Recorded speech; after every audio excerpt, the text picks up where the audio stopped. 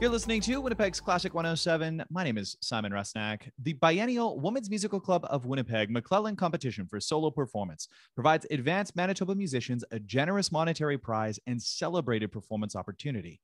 Presenting a total purse of $20,000, 3 finalists perform alongside the Winnipeg Symphony Orchestra on April 20th. Now, we'll be introducing you to those outstanding musicians on Winnipeg's Classic 107, beginning with mezzo-soprano Geneva Halverson, who joins me now. Hey, Geneva. Hello.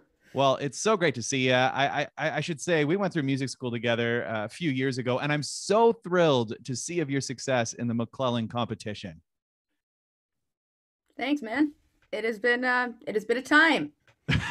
That's putting it mildly. So before we get to all that, good stuff that is the McLellan competition, I want to chat a little bit more about you. I know you come from a musical family, and correct me if I'm mistaken, but you originally entered the Desautels Faculty of Music as a piano major. Is that right?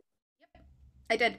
I did. I've been playing piano since I was 5. I took piano lessons at a very, very young age. I did the thing where my family tried to teach me for a while, and then they kind of went, whoa, you are doing like a book a month. And then signed me up for piano lessons, and well, the rest is history. But yeah, I took piano lessons from a very young age, took dance from a very young age. So I was a dance kid, spent more time in a studio than I did at school. Yeah. And then can you talk about making that transition, going from being a piano major to ultimately becoming a voice major and then going on to a post-bac in opera performance? Well, it was kind of a bit of a silver lining thing because originally auditioned and got in as a pianist at the UVM.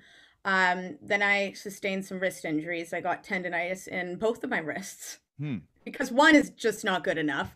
So I got tendonitis in both of my wrists. And then I had to make a choice that I had to go, well, I cannot perform concert repertoire on piano because as much as we all wish we could be Glenn Gould, we can't all make careers playing Bach. So I had to basically make a choice. I'm like, well, I'm either going to essentially do education as a piano major or switch over to voice where I could conceivably make a career, hopefully, as a performer.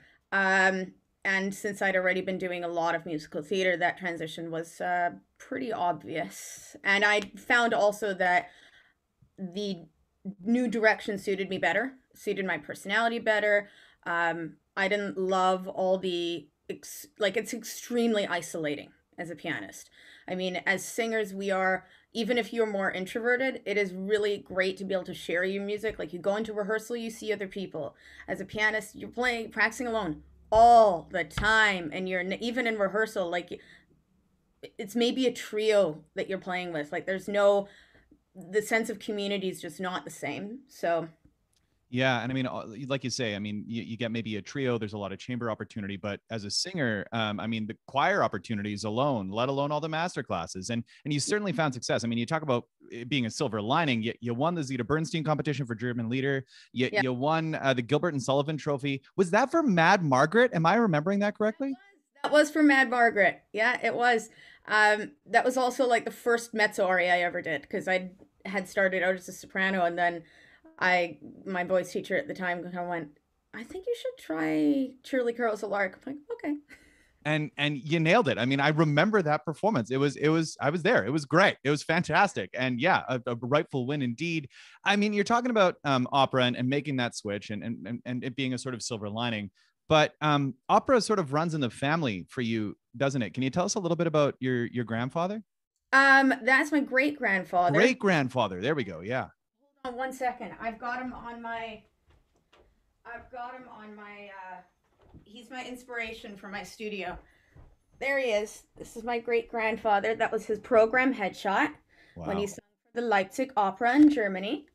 Yeah, and he was a young bass baritone, Emil Huck, and he sung in the chorus for a while. Then he also sung. He was just becoming a soloist. He was singing. Oh, I forget now off the top of my head. I forget what operas he was doing, but he was just getting some leading roles before he was drafted. So that was basically his career. We don't have any recordings of him because they were all destroyed in the war, but we do have some newspaper reviews of him, which is very cool. That's really incredible. And drafted into the Second World War, correct? Second World War. Yeah, I mean, what a story. It's incredible that you have those clippings, that you have his photo. People are going to have to check it out on the website because radio, you can't see it. But we'll put the video up on the website, classic107.com, the headshot there. And now you carry out his legacy. So tell us a little bit about what you've been up to since completing your studies at the Faculty of Music at the U of M. Well, oh gosh. I mean, besides fighting with squirrels, I mean, that is a major thing because I have bird feeders and like I really don't like them. I've got, I know it has nothing to do with this right now, but it is honestly something that's going on in my life. I had to go to Dollarama like a peasant and get like these little bowls to I had to cut bowls to basically put over top of the bird feeders, and the squirrel still gets in there. They're very crafty creatures. Smart. They're smarter than me. Anyway, since then, what have I been doing? Well, when I graduated with my post-bac, I had a long bout, I would say about like almost 3-4 years of really bad performance anxiety.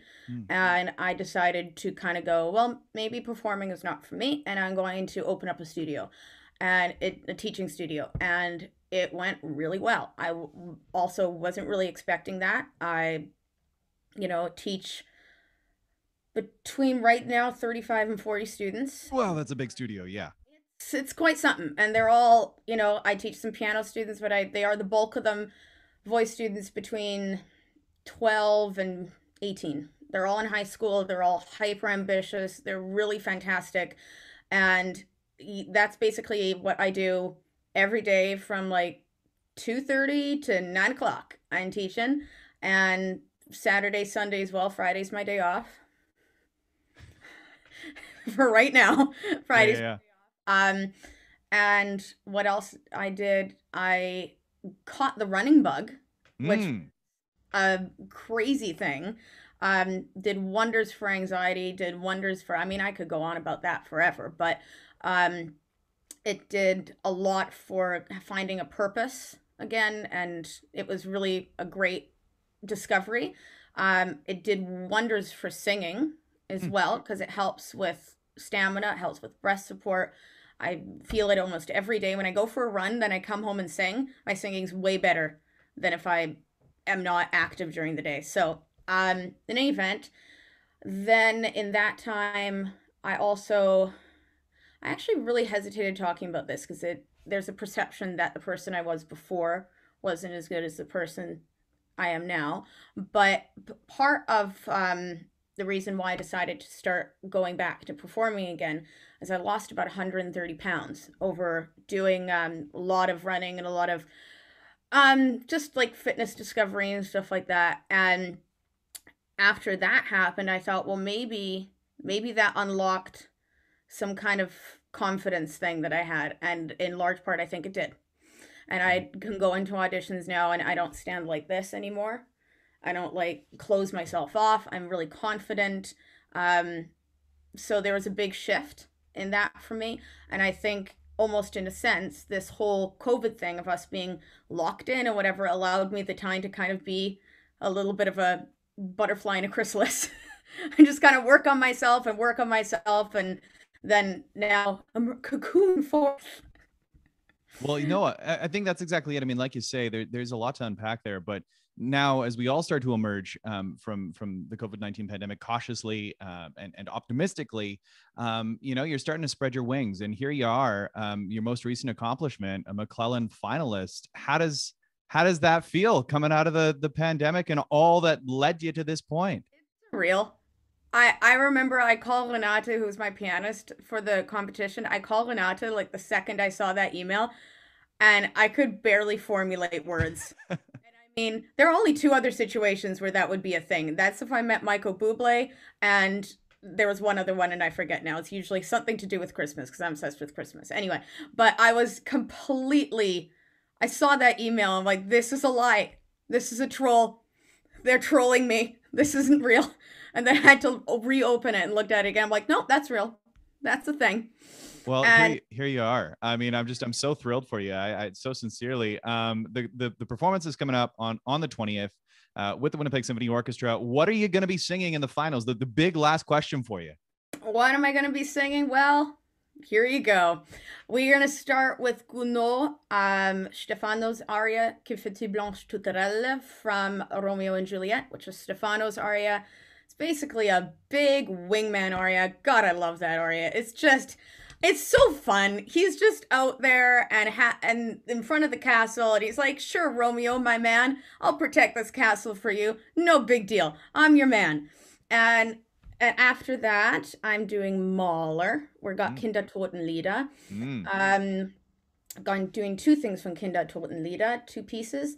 After that is before that is Elgar. Wow, I should know what pieces I'm doing. All right. You still got a while. It's fine.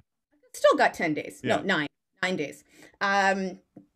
Before that is Elgar, Sea Pictures. Beautiful.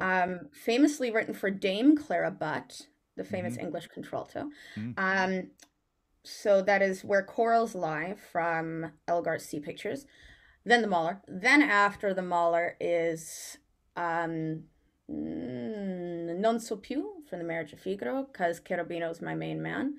I have a good pun. I got TikTok now because I'm hip with the youths. And I've made a username that I think this is the most, I'm more proud about this than anything else. It's Cherubin Bro. Oh no. Oh, it's so good. It's so good. I can't. Okay. I love myself so much. Non so più, and then closing with Non più mesta from Cenerentola. Wow. Talk about a wide-ranging program, really showcasing some different facets from music. I imagine really going to show the breadth of, what you can do as a mezzo, and what an opportunity to emerge, to spread those musical wings and take off with the WSO. Geneva, thank you so much for catching up. It was a pleasure. So good to see you. So good to see you too. Perfect. And you can see Geneva performing on Wednesday, April 20th, 7:30 p.m. At Jubilee Place. That's at MBCI 173 Talbot Avenue. You can find more details up at classic107.com or purchase tickets by visiting the Women's Musical Club of Winnipeg website, wmcwpg.ca.